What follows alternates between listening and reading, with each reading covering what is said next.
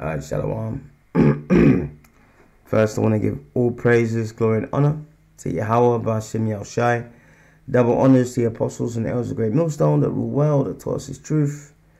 Alright, salutations to the Akim, teaching the word in sincerity and truth, and blessings to the elect and the remnant of Israelites who are scattered worldwide, who are predestined to be saved. This is Brother Yakal, coming with a short video, and Lord willing, it'll be edifying for you brothers and you few sisters out there.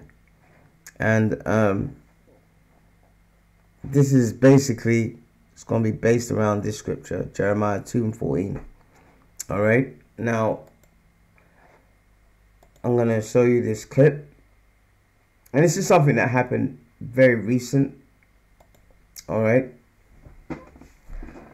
and this footage you're about to see, and the culmination of it, you know, what happened is some of the most sickening, disgusting things I've ever seen in my life. But let's kick it off. Thanks. This morning, a Shreveport family is demanding answers after their son's near drowning at a lake, Lake Darbon, with friends. And joining me this morning is the family, Christopher Gilbert's mom, along with the family attorney, one of the attorneys, Claudia Payne.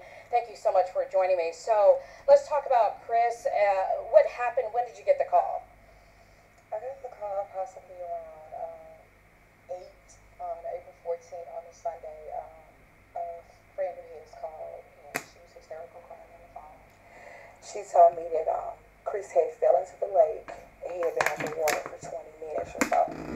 And I was like, 20 minutes? Why was he under the water for 20 minutes was my first reaction. And she was just like, oh my gosh, she just kept crying hysterically. And I was like, where is he? He's being airlifted to Shreveport. You know, we immediately started calling around, trying to find out where would he be, where would he go. And they informed me that the only trauma unit they have is Ochsner. So we got the Ochsner. They didn't have a call coming in saying that, you know, a plane was about to land. But eventually, about 20 or 30 minutes or so, they got the call saying that he was on the way. He was 10 minutes out. It's like they got the call like right before they landed. And initially when my son got there, the doctor called us in and told me that at that time that he was brain dead pretty much. And the rest of his organs were starting to fail. And that we had 72 hours on the ECMO machine. ECMO is like sort of like dialysis for the lungs, and they had to put him on a ventilator. Wow. And so I'm going to bring in one of your family attorneys, Claudia Payne, working along Lee Merritt. That's correct. And you guys have learned more. Tell us Yes. what you learned. Did he fall into the lake? Was he pushed into the lake? So initially, as the mother reported, we initially thought that he fell in the lake. That was what the friend group initially reported to officers. Soon after, and I guess after more investigation, they soon found out that he was actually pushed by a female within that friend group. She actually admitted to mom as well as the police officers that she pushed him into the lake. Was this horseplay or was it mad or? Well, in the legal field, we characterize things the way we see fit. So, of course, they are saying horseplay. We are saying that it was a criminal, intentional push into the lake. And why didn't anybody go in after him? Well, now we've seen a video where one of the friends in this group attempted to go into the water briefly, but neither one of the individuals a part of that friend group were the ones to retrieve him from the actual water. Okay, we have video of Lake Darbon, and shortly after he went in. Can we share that video, please? Tell me what's going on here, Claudia. Okay. This is actually Ochsner LSU. We took this video this morning because this currently is where Chris is at this time, correct? That's correct. He's within their care. Okay. This is a more recent photo of Chris. This is approximately 3 days ago. His condition or his status, it doesn't necessarily get better, but it does change. It's different. The amount of work that the machines are doing on his behalf is constant. His lungs are said to be at 20%, so his status doesn't really get better. It's just different. Is he responding? He is cognitive. He is responding mentally. He cannot vocalize anything currently, but he's able to give a thumbs up and a nod of the head right now. Okay, now those were the pictures that show some promise. But let's look at the pictures when you first saw Chris at Ochsner LSU. Yolanda, these are... Alright, so I hope you're following the story so far. Alright, this Israelite guy was with his Edomite friends. They knew he couldn't swim, and one of them, which was a young Edomite girl, pushed him in the lake, you know, as a joke, and he was under there for 10 minutes, man. Alright, and none of them went in to try and get him out. You know, one briefly did, you know, and came out again. You know, and it was someone who wasn't, you know, related to the group or anything like that, that went in and got him out. You know, let's keep going. And remember, over there in America, you have to pay for all this medical treatment, man. Are not actually, these are the after pictures. What was going through your mind when you first saw him? Because he was just lying there with a bunch of tubes. When I first saw him, Yes. I was devastated. Like, I felt as though my life had ended in that moment. Like, my son is aspiring to be a medical doctor. My son is, you know, going to be a medical doctor. He has a master's degree? He got his master's last year in Wow. biological science. And he's preparing for medical school. So for this to happen to him,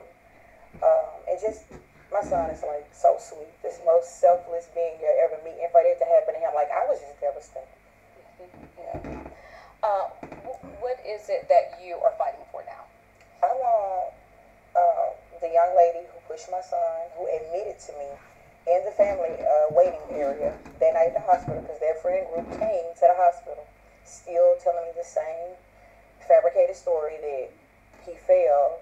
I learned at that moment in the ER, the sheriff called me, and he told me, "Are you familiar with what happened?" "Yeah, he was at the lake and he fell." He was like, "No." One of the young ladies pushed him, and I'm like, "Who pushed him?" And I started looking around the room. "Which one of y'all pushed him?" You know, the young lady, like, "I did." And I was like, "Why would you push my son in the lake knowing he couldn't swim?" She said, "Well, ma'am, I didn't know that man couldn't swim." And I was like, "Who is that man? This is supposed to be amongst groups of friends, right? Who is?" You hear what she said? You know, so when the, you know, she questioned the white woman, why would you do that to him? You know, he couldn't swim. She said, "I didn't know that man couldn't swim." That man. These are supposed to be his friends. All right, let's continue. That man, Chris, everybody knows he can't swim. You know, he jokes about him not being able to swim. Even when we went to the restaurant, the owner of the restaurant even stated, everybody knows Chris can't swim. He's been coming here for 2 years. He always joking about it. "I gotta have on a life jacket," you know, because they say he would come there and go canoeing sometime, and he will always have on a life jacket. So everybody knows. If you look at some of the posts, you can see anybody that know him from elementary to middle school. Chris can't swim. Who actually pulled him from the water? Was it the restaurant worker? No, it was actually another patron of the restaurant, Dawson Faust, who was a complete stranger to the family and the community prior to this, but now he's their hero, you know. And no, I mean, he deserves the honor. Yeah. So Claudia Lee is actually flying into town. What's next for you all today? So his legal team, Chris's legal team, consists of myself and Lee Merritt of Lee Merritt and Associates from Dallas. We have a dual interest: first, to seek justice by demanding that an arrest is made, but also to hold the restaurant bar owner responsible for not keeping. Okay, so now you've seen the background of the case. Now, this guy pulls through, all right, and what he does is one of the most sickening things I've ever seen, man. But it's gonna show you, it's gonna give you an example of why us in this truth, especially us at Great Millstone, that's why we don't give two shits about the 2/3. This mofo comes out and completely Okay? Happened, but the story pushed me because I was playing games with. It was my fault. That's correct. It was my fault. All right. I misjudged like the depth of the water, bruh. Yep. Yep. What? What do you mean it's your fault? He was like, well, I was expecting her to push me because I was playing games with her. Every trio's arrested anything wrong. No, I really don't think. You see? Now, this is him after the fact. And look at his hair, man. Blonde hair on his head. That's a telltale sign of Stockholm syndrome. All right. When you are so-called Negro and you're dyeing your hair blonde, it's a red flag, man. You know, it's a red flag because who has blonde hair? All right, they do. All right, and this is the bitch that pushed him in the water and spoke to his mum so rudely and was lying to his mum. I didn't know that man can swim. You see, but listen to his response anyway. Make anyone do anything intentionally. I knew it was gonna happen. Yeah, what he said. He said they didn't do it intentionally. He goes, I knew it was gonna happen. Kind of thought maybe like the water wouldn't be as deep.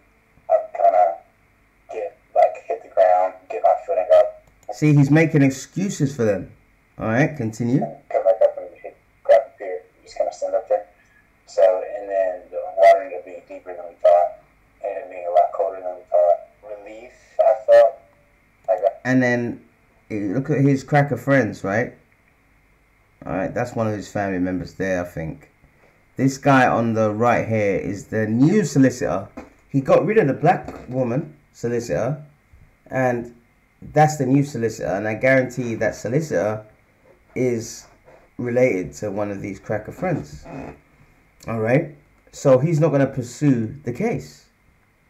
You know, I mean, this is incredible, man. You know, and that's why the 2/3 of our people need to die, man. I was very emotional because it's been 3 weeks since I've seen him. He goes, did you hear what this nigga just said?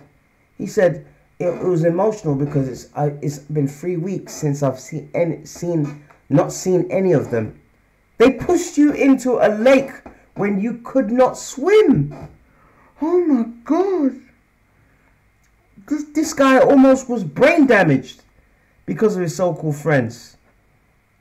Bro, I don't know what they did to him in this hospital. Maybe they injected him with some coon syrup. Just hold up, make sure it's clear. Just man. We're almost there. Yeah, he's a Bro, coon.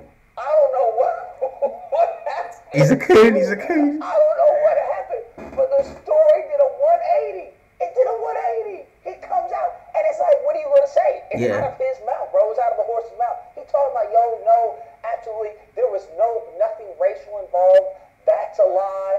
And as far as anything racially motivated. I mean, look at and you notice he actually pushes forward to the camera, you know, to emphasize this point. That's completely false. I beg your pardon? Being racially motivated. That's completely false. Let's cut it again. And as far as anything racially motivated, that's completely false. I beg your pardon? Wow, man. You know, I'm going to leave it at that for now, man. You know, he's got Stockholm syndrome like the majority of our people. And you know what? That's why the 2/3 have to die. In Babylon the Great, man. All right. Jeremiah 2:14. Is Israel a servant? And it's got a question mark there. Is he a homeborn slave? Question mark. Why is he spoiled? And what does spoil mean? Spoiled means to take something away from you. All right. And that's what the Lord has done. He's taken away our language, our culture, our heritage, our history. He's allowed the devil to whitewash our history. You know, so our people don't know who they are. You know, some of our people don't know that, you know, they're related to King David, King Solomon. all these great people, you know, the house of David. They don't know that they were, related to, historical figures like Joan of Arc and Henry VIII. They just think that they've just been slaves. And that's the result, man. A guy like that. All right. So is Israel a servant? Is he a homeborn slave? Why is he spoiled? And if you go to that same scripture, and I put it in the blue letter, and I put it in the NLT, and look what it says. Remember, this is the results. Look at the headline here. The results of Israel's sin. All right. Sin is our kryptonite. All right. And what is sin? Transgression of the law, not keeping God's laws, statutes, and commandments. We were given it. The Lord only gave it to us. So, obviously, that's why he's punishing us, for our iniquities. And you can't be... I'm telling you, listen, my life is shit, man. But I'm glad that I didn't turn out like that guy, man. Alright? I'm glad he didn't turn out like that nigga. That nigga is a disgrace, man. Alright, this is Jeremiah 2:14. Why has Israel become a slave? Question mark. Alright? Why has he been carried away as plunder? And it's true. The Arabs plundered us in the Arab slave trade, and then the Edomites in the transatlantic slave trade. Okay? But that's the results of our sin. So that's why what Yahushua did, the sacrifice, he adopted us back into the Heavenly Father's good graces. So we can't muck this up, because the alternative is to be like that coon over there, man. And there's a good channel here that I saw this story, and it's called I'm not gonna lie to you, it's called Runaway Slave 2.0. All right, it's a damn good channel, Runaway Slave 2.0. All right. Saying that he didn't like people saying that he was brain dead. He said, and it's talking about this guy. See, look. He's saying, no, these are my friends. It was a joke. So they went and got this little raggedy Negro, Chris Gilbert, here on a Zoom interview. And this is what he said. And I'm reading the New York Post. Yeah. He said, I don't think anyone did anything intentionally wrong. Wow, man. Okay. He revealed that he and 10 friends, including this girl, Holland, were at Rhett's Tails and Shells, a Farmville restaurant. And by the way, that restaurant was serving shrimp and lobster, which is abominable food.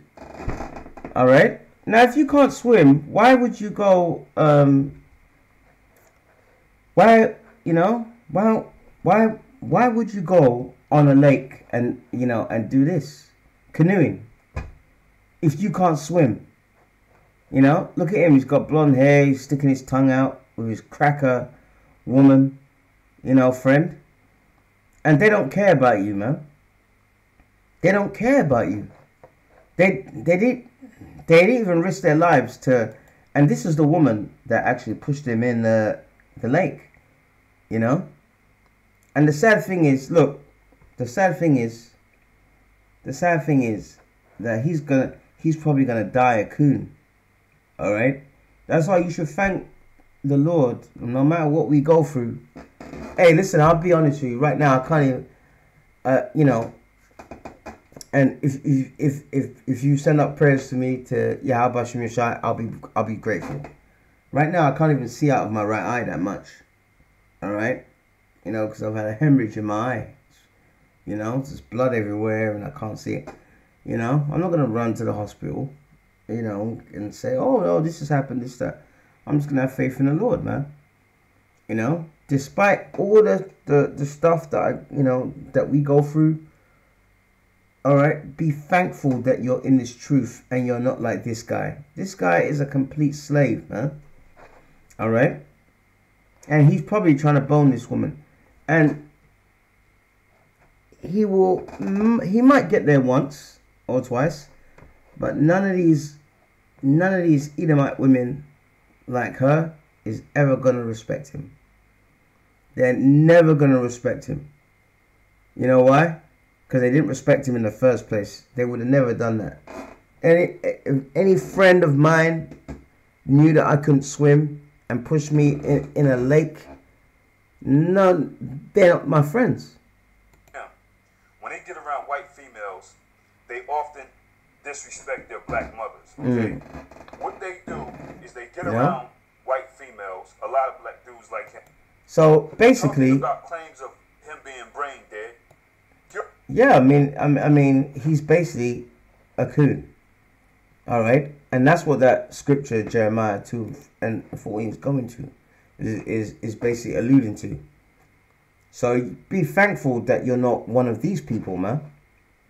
All right, be thankful that the Lord's brought you in His truth, no matter what you're going through, man.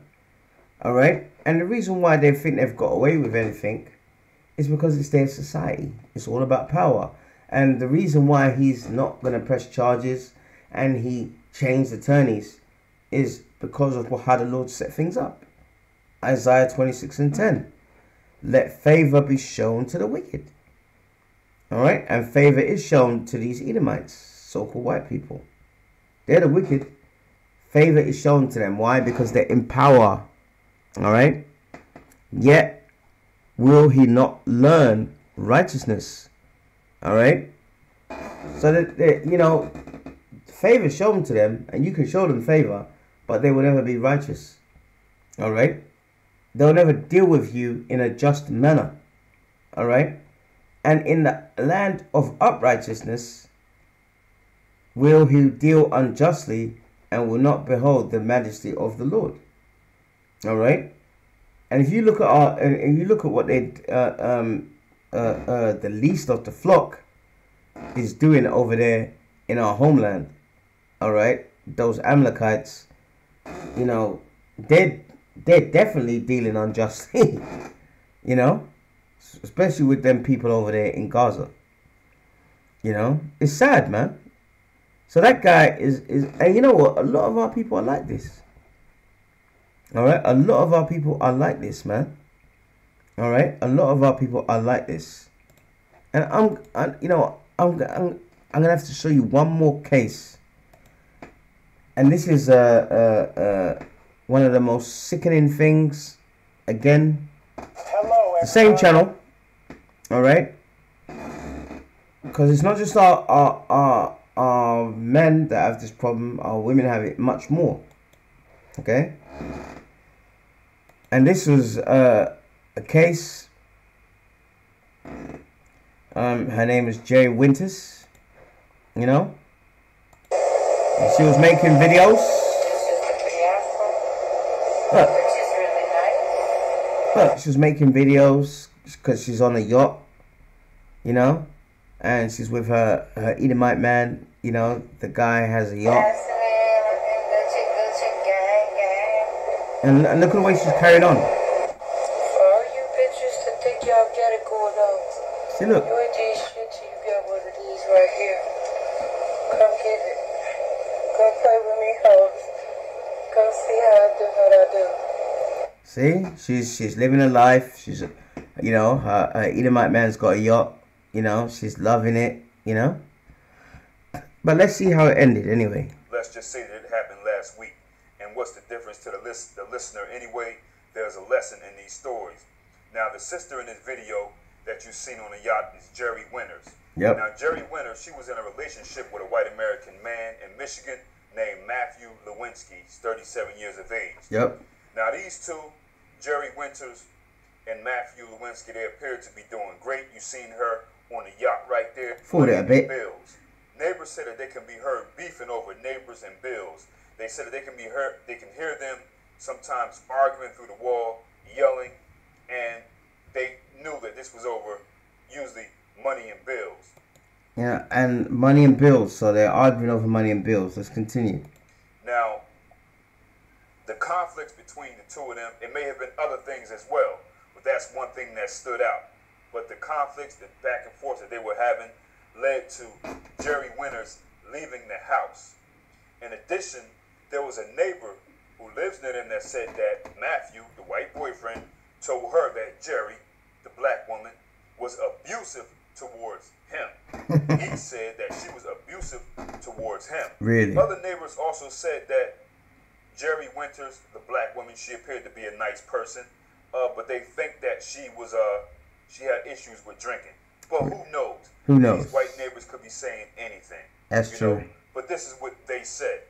Now, Jerry Winters left the house in November of 2020. Due to them two going back and forth, she left the house. This neighbor also said that Matthew Lewinsky told her that if that B comes back, I won't let her in. I won't let her in. But a month later, Jerry Winters came back and she moved back in. She should have stayed gone. She should have stayed gone.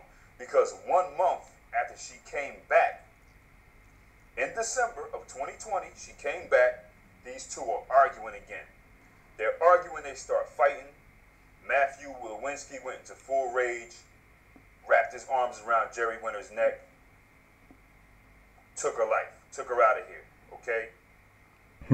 After he realized that she was gone, Matthew Lewinsky took Jerry Winters' lifeless body down to the basement, put her body on top of a tarp, and left her there.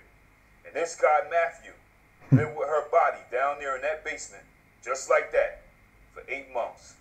No ice, no freezer, nothing. Just like that. Wow. Okay? He was not found out until his sister came over. She seen the body down in the basement. She called the police. Wow. That's when he was found out. And it's just that stupid, y'all. Neighbors did say that they smelled a stench coming from this house for several months. Very strong. But they assumed that it was just a dead animal somewhere. There you go, man. All right. So she loved this devil, all right, so much. Then the money stopped coming in. They were arguing, and he wrapped his cracker arms around her neck and killed her, man, and disrespected her so much. He just left her in the basement. Her body just rotted there for 8 months. That people could do. I mean, what kind of sick bastard would do anything like that? See, that's why we're doing you a favor by doing these lessons. We're warning you of how sick these people are, man. You know? And at least he got caught and got some prison time. I mean, look at this guy. You see? If there was a situation where it was me or him, all right, the police is going to believe this guy. But he's a psychopath. Okay? But favor is shown to the wicked. But they will not learn righteousness. So the best thing to do is to stay away from them, man. All right? Stay away from them. You know? And pray that the Lord keeps you in his truth. All right? It is Proverbs 21:10. The soul of the wicked desireth evil. So all that time he's making love to his woman, having a yacht and all that stuff, you know, this, that, and the other. Really, deep down in his soul, all right, in his soul, it says the soul of the wicked desireth evil. He had those evil thoughts. You know why? Because she was black. I guarantee you, if she was a cracker woman, he would have maybe choked her a little bit and would have released her and said, get out of the house. You know? So the soul of the wicked desireth evil. His neighbor findeth no favor in his eyes. All right? So you ain't going to get no favor from these devils. Okay? So look. The only favor we have or we can attain is if we stay in his truth, man. All right? Okay? And that's when we have that spiritual hedge of protection around us. And last scripture, and we're going to close. I didn't want to make it that long. Proverbs 16:7. When a man's ways please the Lord, he maketh even his enemies to be at peace with him. All right? And that's what's going to happen with the elect. All right? 144,000 older men. But the other elect, all right, men, women, and children of our nation, there's going to be a spiritual hedge around them. All right? And even when these devils want to do something, all right, or let's say you're in a situation where usually a cracker will do harm, the Lord will put it in their minds to be at peace with you.